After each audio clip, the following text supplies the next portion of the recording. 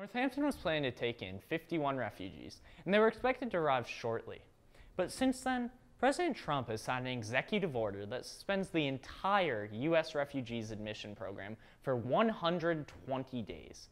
It also indefinitely blocks refugees from Syria, one of the countries we were expecting refugees from.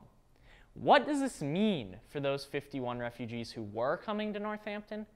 Catholic Charities, a nationwide organization with an office in Springfield, was making plans to organize the arrival of these refugees. I talked to Susanna Crolius, an employee of the Springfield office, and Bill Dwight, city councilor, about what the original plan for the city was. The State Department had contacted us with our first couple of families to tell us who they were. We were preparing to receive them shortly, and now as of Friday, with this executive order,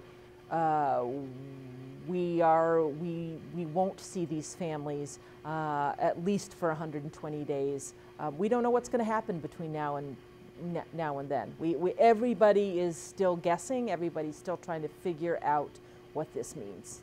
Said we will talk to the community. Let's have community forums to discuss it with them, see if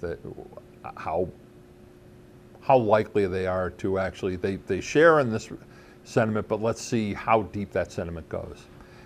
And we had a number of forums, fora, and it turned out the response was enormous. There's 700, last I heard, up to 700 volunteers signing up. They have more volunteers than they have things to assign them at this point. But clearly there was a very strong community response. But what does President Trump's order mean for these plans? Specifically for Northampton, what it means is that, at least as we understand it right now, we will not receive first families or people here in Northampton for at least 120 days. That situation may change, but our understanding right now is that there will be no refugees from any country coming in for at least the next 120 days. In terms of 7 countries, specific countries, they will not be coming indefinitely to the U.S. to be resettled. After learning about the effect of the executive order, I wanted to learn what life can be like for refugees in Western Mass.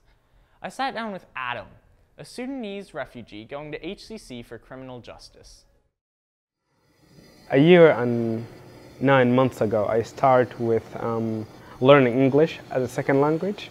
So I start from level 1 to level 5, and then I just finished last semester my level 5, and I also started to take some of my major classes.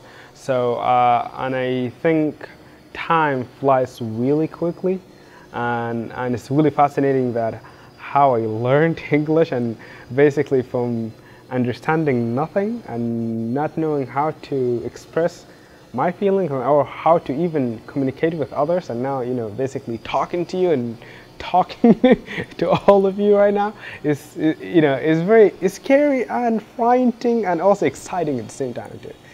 Families break apart. Just put yourself on those refugees' places and see for yourself, and you will understand what humanity is all about. These people really need love and support, and it's really important for us to do something, you know. So that's my message.